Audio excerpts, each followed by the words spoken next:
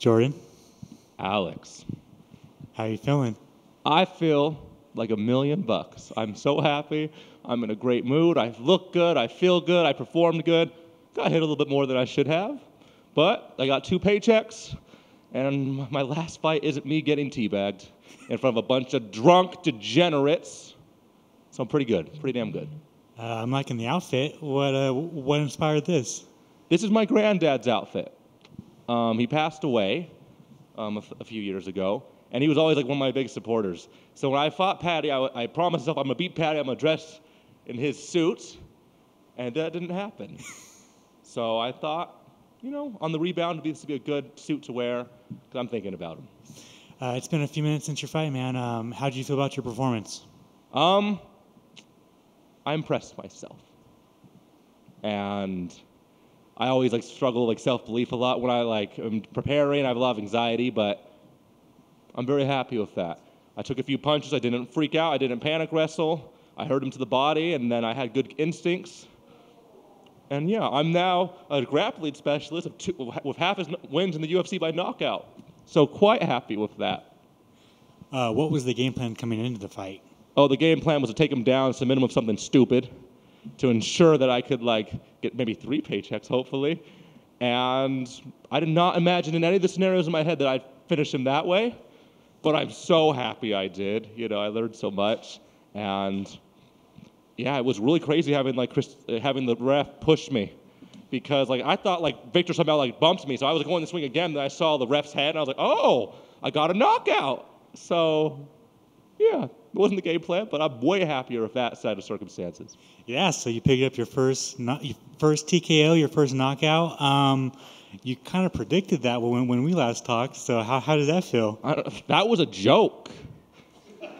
That was a straight-up joke. I had no belief that I was really going to knock him out. I knew it was a possibility, because things happen, but total joke. I would say in every interview, I'm going to get another knockout. Try to maybe speak it into existence, but I'm like, that's not going to happen. He's never really been knocked out, or I think he hasn't been knocked out since his first fight, and he's a striker, and he has very good durability, and he is very good at recovery, and he's tough as hell. There's no way I was supposed to knock him out, if I'm being honest. But I did it, so. How does it feel to be back in the winner's column? I know that you do not like losing. I hate losing. I'm so glad that the last fight in my mind is going to be this. It's going to be a dominant win, an impressive showing from me, if I do say so myself, not to be cocky. But I'm very happy. I'm very impressed with myself. I have a lot of emotions, a lot of fears of this one. I just bought a house 2 months ago. And a car 2 weeks ago. Completely stupid financial decisions. Don't take advice from me. We're fighters. We get hit in the head for a living. But if I would have lost a fight after making those 2 crazy decisions, with my credit now ruined, my life would have been over. So I'm really happy with how it worked out.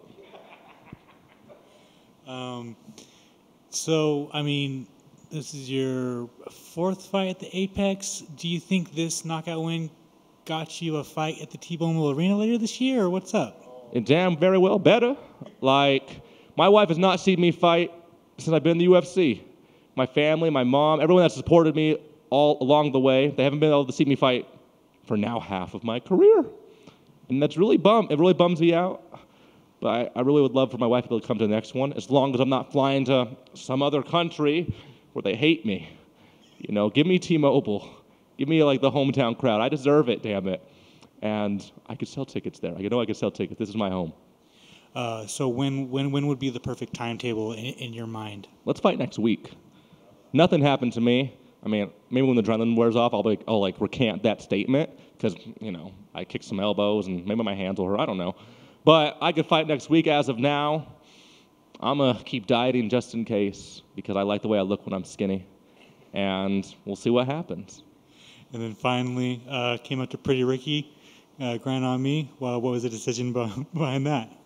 It's my wife's idea. It's one of our songs for some reasons. So funny story. So before I fought Patty, the plan, we were you're gonna beat Patty. We're gonna start trying to have another kid. Then I lost. So he stole my kid from me. Okay. So yeah, that song set the mood for my entire day. I believe so. So yeah, that's what it means. Awesome. Congrats, man. Thank you, man. I just want to know how you're going to top this outfit after your next win. Do you have something planned? Oh, I have some more of these suits. I have some very outdated tastes in my clothing and everything. And this is why I deserve a crowd. This is one of the downsides of the whole, Venom Reebok era. Like, fighters don't get to show their individuality as much. Like, can Venom make a leisure suit? That'd be so tight. I'd wear that every time. But, yeah, I don't know how I'm going to top it, but we'll figure something out. Well, if Bryce got his camo shorts, I feel like we can get you a leisure suit. We just have to get Twitter behind you. Right? I'm scared of Twitter, though. They're so mean to me.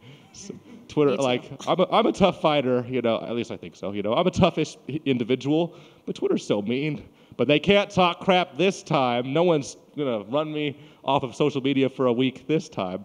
Mostly going to be positive, I think. You really overestimate Twitter if you think they're not going to be mean still.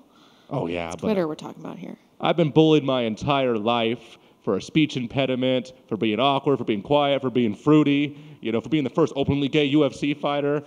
I've been bullied my entire life.